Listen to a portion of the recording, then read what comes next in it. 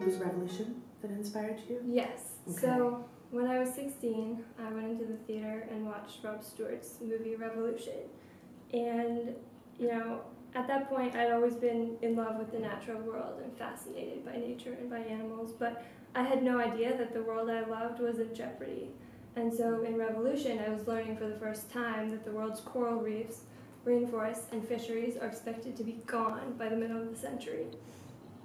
And as a kid who was totally in love with the natural world, I couldn't believe I hadn't known that was happening, and I wanted to do everything in my power to turn it around. Right. Yeah, so about a week after watching Revolution, I bought my first camera and enrolled in a scuba diving course and set out to make a movie. Wow. Yeah. If we had a best case scenario, we were going to lose coral reefs no matter what, because there's so much carbon in the atmosphere already. It's going to continue to absorb into the oceans for the next several decades. So that was devastating, and I kind of had to figure out whether there was any point in continuing to make this movie, thinking that we weren't going to be able to solve coral reefs no matter what we did. Right. Yeah. So what made you decide to finish? I talked to Rob Stewart. So there was a point where I was like, you know, should I continue making this movie, should I not? But before I made that decision, I knew that I needed to talk to Rob. He had kind of been a mentor throughout all of this. He had taught me how to use a camera, and it was his film that inspired me to make a movie. So I went back and talked to him because he's so optimistic.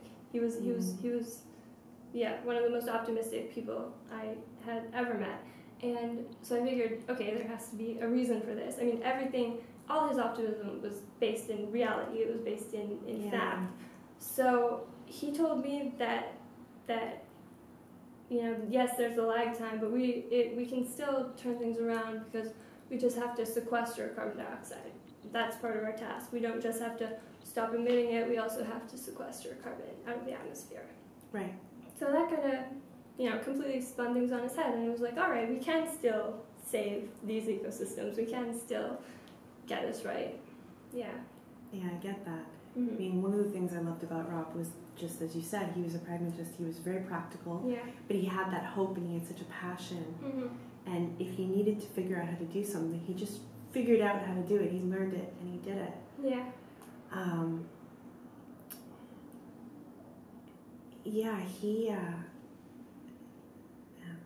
He's a really amazing human being. Yeah. I know I was really inspired by Sharkwater, and then Mm-hmm. I got a chance to meet him on Revolution when he was promoting the film, and just really loved the work he was doing. Yeah. You know, it felt like he was making real positive change, and he was seeing an impact. Yeah. And speaking of impact, I know your film has been traveling far and wide. Yeah. What are some of the ways in which you're seeing the film impact people and some of the results that you're getting back?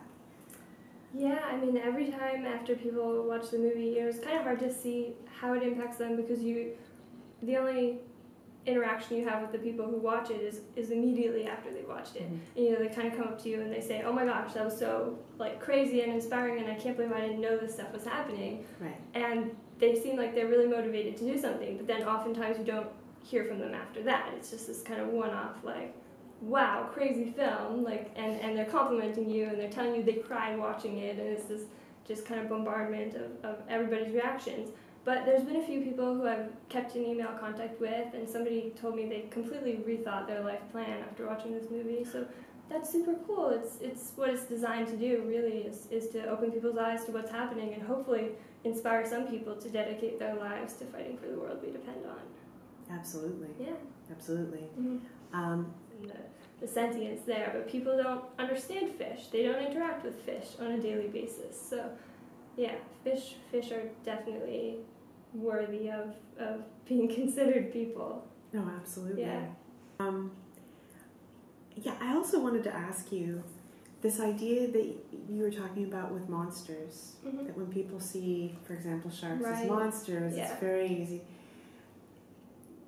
I mean, obviously, filmmakers like Rob and like you, and something we've been working on as well, and trying to talk about how we change that culture of fear or the misunderstandings of the mythology around a lot of the natural world.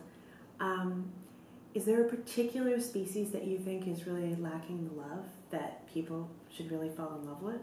I mean, I'm sure there's lots of them. But There are lots of them. If there's an ocean full of them. Yes. Yes. Yeah, no, I mean, it was really important for me to show sharks in a positive light in this movie and to show human-shark interactions the way that I experience them whenever I go into the water. Because my experience with sharks is radically different from the way the media portrays them.